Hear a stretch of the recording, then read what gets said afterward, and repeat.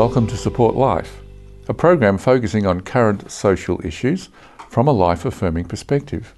I'm Gavin Baulch, and later in the program we will be featuring the street talk interviews that we recorded in December and with members of the public in the Bourke St Mall in the city. But for now, our guest is Jane Munro, and she is a representative on the UN Commission of the Status of Women. Jane, welcome. Thank you. I hear that you come from the country, Beechworth, Everton Way. Yes. So tell me about the 40 acres. Well, we live on 40 acres, 10 kilometres out of the township of Beechworth, about 25 from Wangaratta. We moved there 30 years ago. At that time we had 4 children. We had 3 more after moving there. And I think it was a great place for our children to grow up. In fact, they often say that sort of thing now because they know that they had a lot of freedom. Yes. So the bush, the horses, the ferrets added to the number of 7 kids, right? Yes. Okay, and it backs onto a state forest, does it? Yes, it does. There's just a small natural creek that doesn't really run very well in summer, but and beyond that is quite an extensive area of state park. Wonderful. Well, I can't think of a better place to raise children than... I can't either, and I think our children appreciate that yes. now. I don't know that they did at the time, and at the time when we were driving them to cricket or to dances and things like yes. that when they were younger, we thought, this will never end. But they do appreciate it now because they could just roam through that bush. Yes. Yeah. Well, now let's come back to this role and experience that you had as a member on the UN Commission of? Commission for the Status of Women. It's held annually in New York in March. The weather's freezing. It's hovering around 0 most of the time. Yes. And there are probably about 6,000 women are allowed to or eligible to attend. They don't always have that number. I think there were 3,500 this year. So it's a big affair. It's a very big conference. Wow. So this is a UN sanctioned Yes. get together. Yes. Okay. Yes. And it's partly talk fest, but partly outcomes that are good. It's run on several different levels. There's the government level. Government will send a couple of representatives to the Commission on the Status of Women, and they will negotiate a document which is published at the end of it. There's a preliminary document that's issued at the beginning of it, and then the government's representatives will go through it word by word, phrase by phrase, until they come to an agreement. So that's happening in the background while the whole conference is on. It runs for 2 weeks. Then at the same time, governments will run what they call side events, and the NGOs, the non-government organisations, will also run what they call parallel events, all in the vicinity of the United Nations. Wow, that's really something. Now, there are 3 words that are the most dangerous words in the world. What is that? It's a girl. It's a girl. Tell me about that. There has been a video produced called It's a Girl.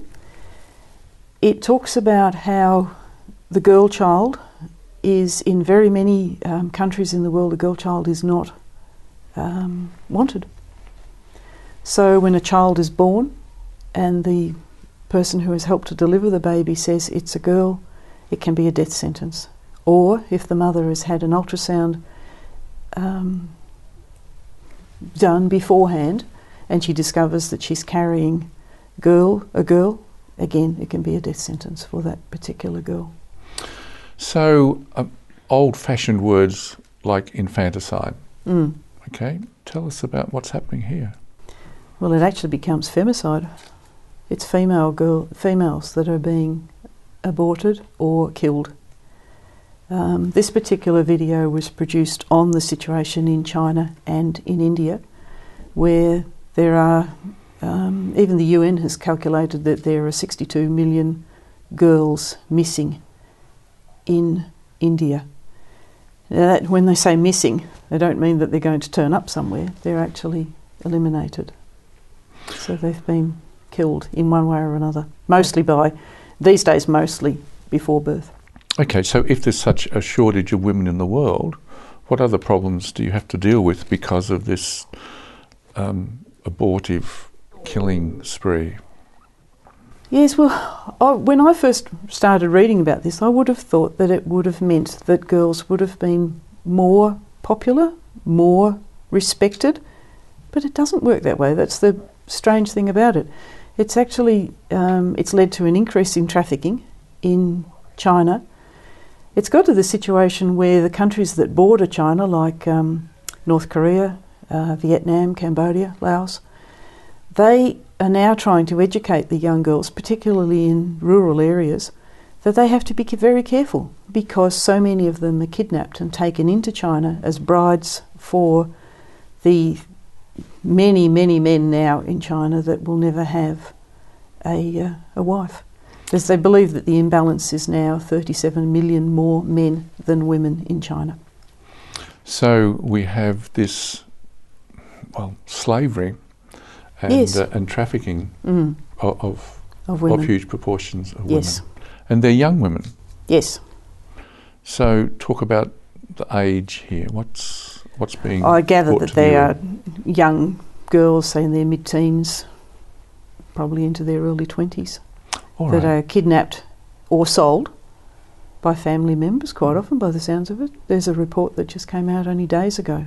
It was on AFP News saying about the numbers that are being kidnapped and taken across the borders. Yeah. Well, it sounds like that more of us who have a voice, men and women, need to stand up and do some research and take notice of this. Yeah, yes, definitely. Now, you've spoken at the UN in this particular assembly. What was it that you wanted to inform others who were delegates? The theme for this year's Commission for the Status of Women, it was the 58th one, was the Millennium Development Goals, which were developed in the year 2000, and they'll be due to finish in 2015, and they're going to be replaced with another set of goals, or they're talking about replacing them with another set of goals. They have been reasonably successful in some areas. One of the themes, there were 8 of them, the 5th one was on maternal health. And one of the ways that some very powerful UN groups seem to push maternal health is to try and increase the number of women who are on the pill. They see that as being a means of not having really big families, that they feel that would be better for them, it would help them to be able to overcome poverty, etc. But it has a detrimental effect because the women who are taking the pill have a very high intake of estrogen. That estrogen ends up in the river systems through their urine. It ends up in the river systems. It does the same in Australia. It is having a really detrimental effect on small animals and fish downstream from sewage treatment plants in England, all across Europe. The European Union has fairly recently issued a document saying that they want the amount of estrogen in the water to be reduced. Okay? All right. Well, we'll come back to that point in a moment. You're watching Support Life, and we'll be back after the break.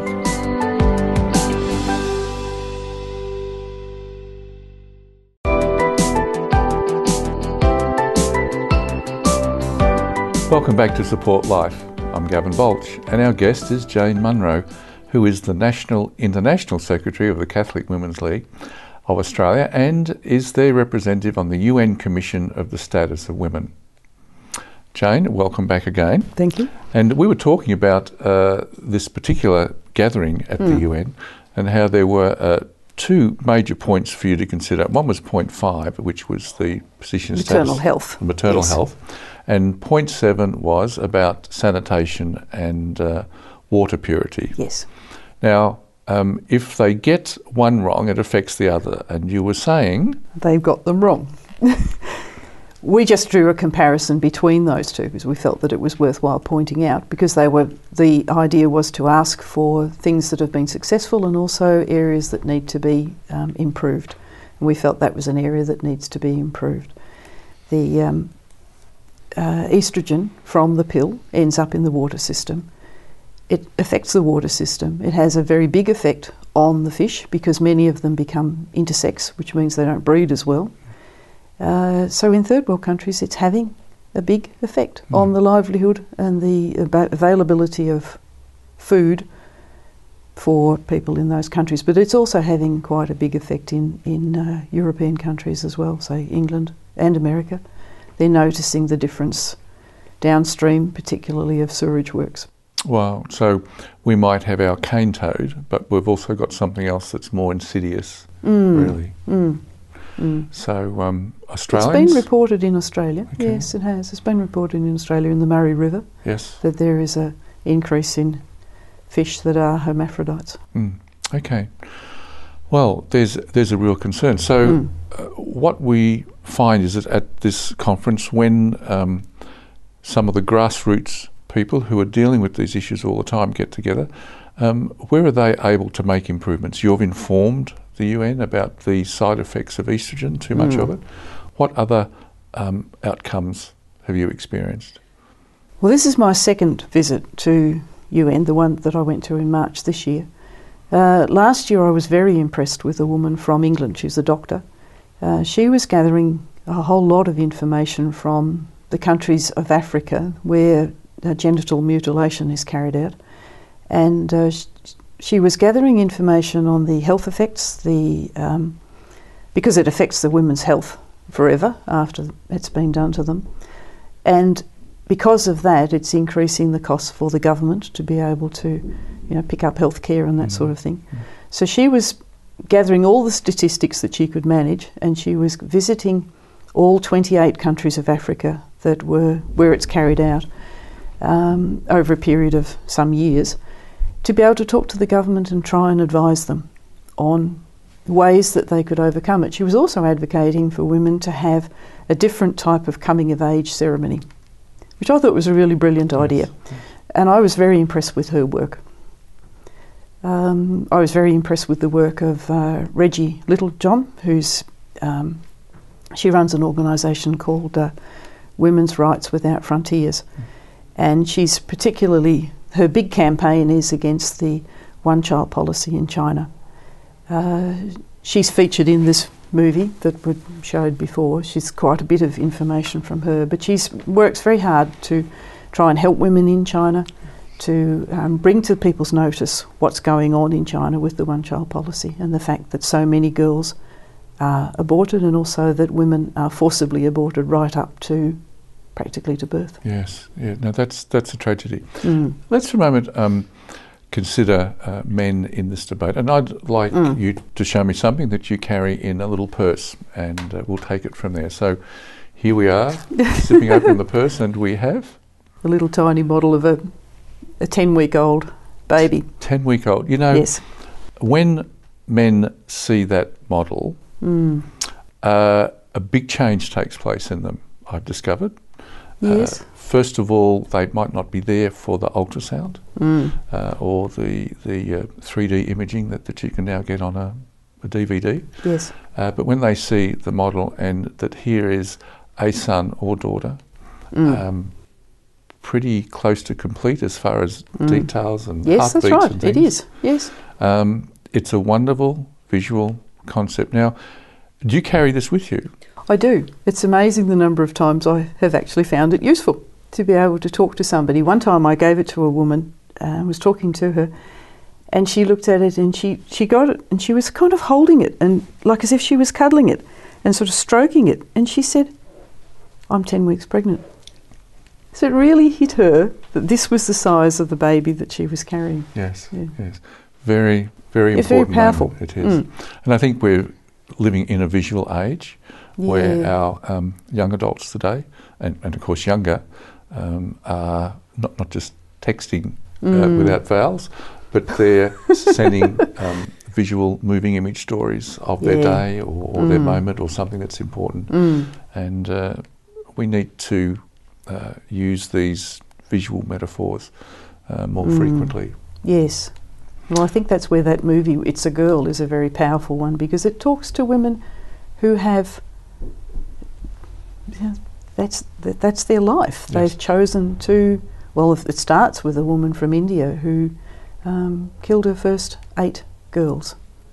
She took the reporter to the mound where they were buried, and she said, what's the good of bringing girls into the world? And that's really very sad that she would think like that herself as a woman, but also that her whole society doesn't value women. Yes. Well, there's a cause for all of us, as I say, us men to get on board for as well. And perhaps it's a movie that we need as males to sit down and look at. Yeah. Back to your 7 children. Yes. What are they doing around the world and Australia at the moment? Our oldest girl lives in Canberra and has 2 little children. So she's a mother, but she's also a scientist, a zoologist. So she's working part-time and looking after her 2 little kids part-time as well. Our next child is a boy. He's 40, and he lives in America. He's teaching geography online through the Kansas University. And next door to Monica works in Melbourne as a graphic artist. Next one is living in Ethiopia. She's a teacher, and she went to volunteers as she worked as a volunteer in Ethiopia. It was in a teacher's college originally, but now she's actually working in an international school in Ethiopia. Do you want me to keep going with the list? Yes, do. The next boy is a mechanical engineer. The next ones are twins. The girl is a nurse working in ICU, and the last one is still at university doing a music course. So here we are. We have a very outgoing, creative, international, interested. Certainly international. Yes. So, here's a legacy which you leave, and your participation at the UN says an awful lot for the Women's League that you're involved in. Now, how are you supported in this work? Do you pay for your own airfares? No, that's covered by the members. I calculated at one time that it works out to be about $1 per member for the whole of Australia. So I actually gave a talk after last year's conference and said to them that it costs each of them $1 to send me to New York, and asked them was it worth it at the end. So a few of them were kind enough to say yes. Oh, good. Okay. So your report back to the Australian Catholic Women's League, what did you say in that report? This year I noticed that there were 3 things that cropped up fairly frequently, and they were comprehensive sex education, gender equity or equality, and the family. Well, on those 3 notes, we shall conclude the interview. Okay. And I look forward to catching up with you at another time. Okay. You're watching Support Life, and that's all for our conversation with Jane Munro. And after the break, stay tuned, because we'll be looking at our street talk interviews that we recorded in December with members of the public in the Bourke St Mall in the city.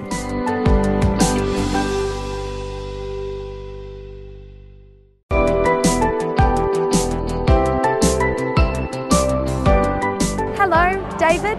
Welcome to the Support Life program on Channel 31. My name is Alexandra Ryan, and I'm hoping to ask you a few questions today. So do you value human life? Of course I do, because without it, where would we all be today? Like, there would be no such thing as human race or anything, so of course. What do you know about the current abortion laws in Victoria? I know that it used to be a lot more strict, but other than that, I don't really know much. Have you or anyone you know ever been affected by the loss of a loved one? Yes. If you heard that a pregnant woman died, for example, in a car accident, would you consider that child in her womb as a second death or not? Yes, because once a lady is pregnant, already another person is being born, is being coming to life, so yes, there'd be 2 deaths, not 1. When does human life begin? Right after, like, right as a egg inside the lady. It's safe to say that an infant is considered as a human, but what about scaling it back to a younger infant who is also developing at 3 to 6 months in the mother's womb? At what point would you consider this development human? Right from the start. Under what circumstance would it be justifiable to terminate a child in the womb? I reckon that you'd have to have a pretty serious answer for it, and it's up to the parents of that person. Like, you'd have to have like a reason for it. Like, you can't just do it. Like, it has to be have a reason for it. So, a health issue Yes, or something like that? Something like, if that's a better option, then that's how it is. Because sometimes life throws hard obstacles at us, and you just need to know what's best for it. What do you think a better option could be to terminate the baby? What do you think? Well, if there is a way to help it in hospital, maybe it might be difficult, but maybe hospitals and such, but maybe that might be... caring for the baby yep. in a hospital if it Yep. was unwell? Yeah. Do you think people are influenced by political and social pressures to abort a child?